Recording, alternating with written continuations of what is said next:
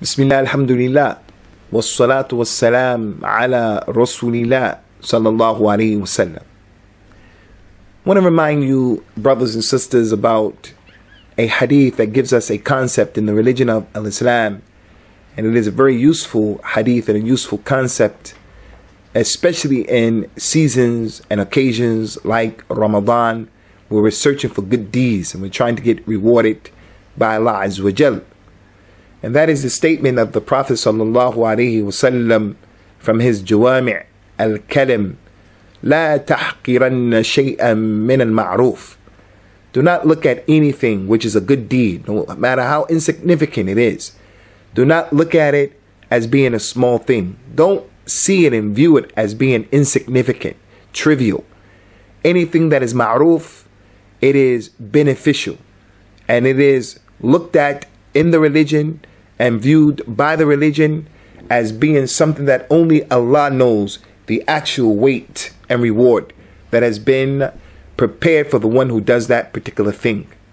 So some people, especially in the me, myself, and I society and time in which we're living, we want to focus on the wow factor, when in fact the Muslim has been encouraged, take care of the small things, and the big things, they will take care of themselves. And if anyone were to do ma'ruf for you, or you were to do ma'ruf for or towards anyone, do not look at it as being insignificant, especially since Allah Azza wa Jal is Al-Kabir, and Allah Azza wa Jal, He is Al-Azim, and Allah Azza wa Jal, He is Al-Jaleel. So what did the Prophet sallallahu alaihi wasallam tell us in an issue like in Ramadan, and the things that we can do in being in a race to do good? And this is what we want to talk to you about. Allah said in the Quran concerning the people, Yawm al-Qiyamah, and how He would judge them, La yuzlamuna fatila. They will not be oppressed by a fatil. The scholars have different opinions and interpretations. What is the meaning of this word as it relates to the ayat? One of the meanings of the word fatil is that little string that is embedded in the middle of the date. If you take the seed from the date and you pull that little string out, that's a fatil, something that is small, something that is insignificant. No one's going to pay attention to it. If it's there, you'll take it and you throw it away. So Allah Azza wa Jal said, the people Yawm al-Qiyamati, in this dunya as well, by Allah, they will not be oppressed in the smallest thing, in the most insignificant thing, in the most trivial thing, in the smallest way. There will be no dhulm coming from Allah Azza wa Jal. So this is the month of Ramadan, the month of dates. The Prophet told us sallallahu alaihi wasallam to eat dates for the suhoor, because it is a suhoor that has barakah, the dates themselves. He would break his fast on dates. When a baby would be born, he sallallahu alaihi wasallam would do the tahniq. He would give the baby some sweetness from the date that had been chewed up. So the date has a significant role to play in the religion, especially in the month of Ramadan. As it relates to these dates, Allah will not oppress a person by the fatil, by something that's insignificant or that's small. So what did the Prophet tell us, sallallahu alaihi wa ala alihi wasallam, in keeping with this advice that I'm trying to share with you, that I'm encouraging you to think about? He said sallallahu alaihi wa ala alihi wasallam to a man from his companions, ridwanullahi alayhim ajma'een, ittaqillah walau bishaq tamra. He said, fear the hellfire even if it's with and by a date, half of a date. Fear the hellfire even if it is by half of a date. And the person can fear the hellfire by using a date or half of a date in many ways. Look what happened with our mother, Al-Humayra bintu Siddiq, Abdullahi, Aisha, radiyallahu anha, wa radiyallahu an abiha, Abi Bakr as-Siddiq. A poor lady came to the house of Rasulullah sallallahu alaihi wasallam, only to find Aisha was at home by herself. She had her two daughters with her. One was to the right and the other was to the left.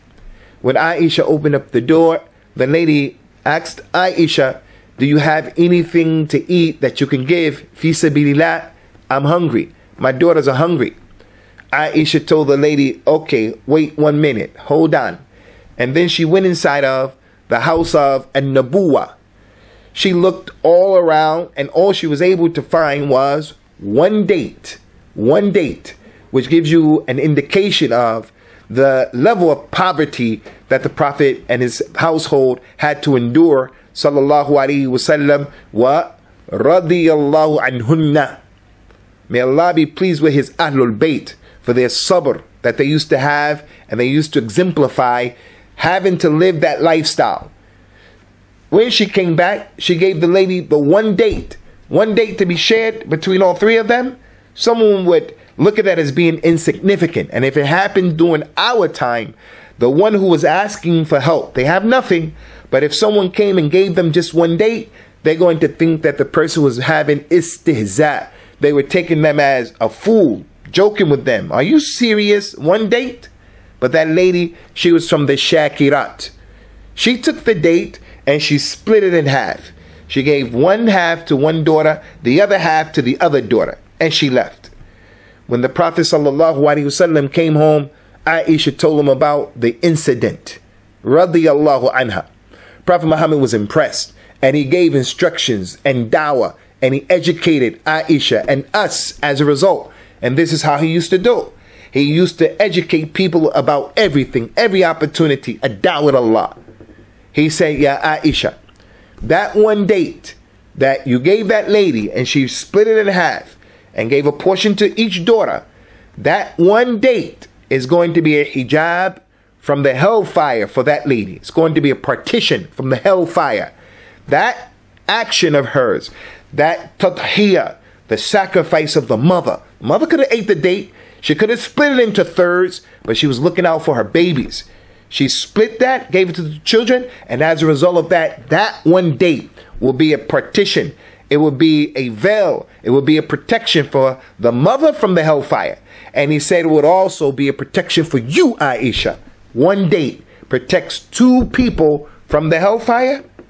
So with that, I say to you, don't look at any deed as being insignificant.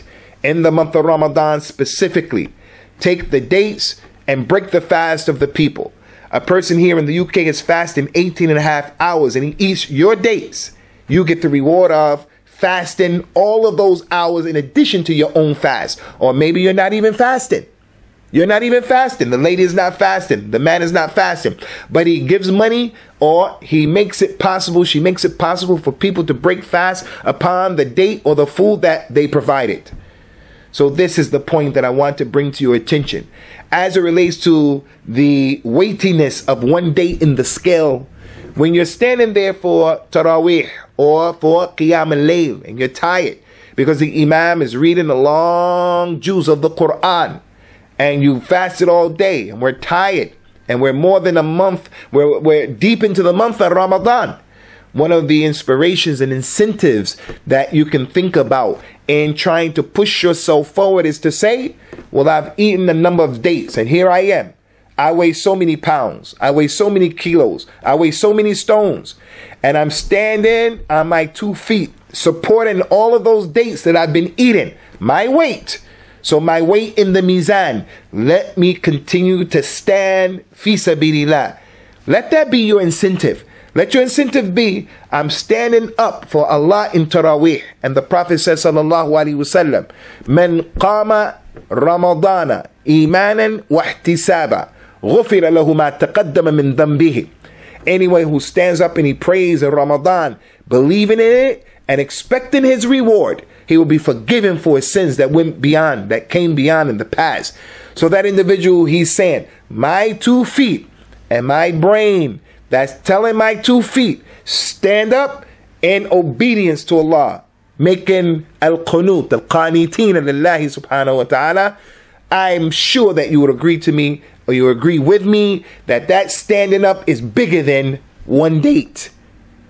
Giving dawah in Allah, ila la ilaha illallah. For an example, Yawmul Qiyamah, the hadith of the Butaqa, the man will come and on one side of his scroll, his scale, there will be all of his misgivings and his misdeeds and his mistakes and his ma'asiyah and all of his sins. And on the other side of the scale, there will be La ilaha illallah. And La ilaha illallah is going to outweigh all of that. You can't tell me that the kalima of tawheed, that the urwat al-wuthqa, that the kalimat al-tayyiba, you can't tell me that La ilaha illallah is not heavier in the mizan than one date that can save a person from the hellfire. So let us give dawah to La ilaha illallah. Let us work by La ilaha illallah. Let us love the kalima of La ilaha illallah. Our relatives who don't know La ilaha illallah, what it really means, whether they're non-Muslims or Muslims who have misconceptions about it. You can't tell me, you can't get me to buy into teaching La ilaha illallah is not heavier than one date in the mizan. Also, at-tawbah ilallah. There was a lady from the Ansar, may Allah be pleased with them, who committed adultery. She came to Allah and she came to the Prophet and exposed herself. Sallallahu Alaihi Wasallam. Ya Rasulullah, asabtu hadd min hududillah. I have done something where I should get capital punishment. Everyone knows the hadith, inshallah. Rasulullah established the hadd upon her and she was stoned to death. After she was concealed what she did, but she told on her own self. One of the companions, he thought it was a terrible thing that she did. So he made a comment in being judgmental towards her. Prophet Muhammad sallallahu alaihi wasallam said to him, don't say that about her. That lady came and she exposed herself with iman. If you take her tawbah and you put her tawbah in one side of the scale and the tawbah of 70 of the people of Al-Medina on the other side of the scale, her tawbah is going to outweigh their tawbah. You can't tell me that making tawbah to Allah from all of our mistakes and sins and indiscretions and misgivings is not heavy in the scales than a date. So make a tawbah ilallah. Make a dhikr ilallah. He says, sallallahu alayhi wa sallam, kalimatani khafifatani ala al-lisani thaqilatani fil mizani habibatani lirrahmani subhanallah wa bihamdihi subhanallah al-azim. There are two phrases, two words that are light on the tongue, but extremely heavy in the scales, and they are beloved by Ar-Rahman. And that's your statement in your dhikr, subhanallah wa bihamdihi, subhanallah al-azim. They're heavy in the scale, much heavier than a date. So with that, inshallah azza wa jal, keep this right in front of your eyes for as long as you are alive. La tahqiranna shay'an min al-ma'ruf. Don't consider anything as being insignificant, as long as it is ma'ruf. May Allah Ta'ala accept it from us and you. Wassalamu alaikum wa rahmatullahi wa barakatuh.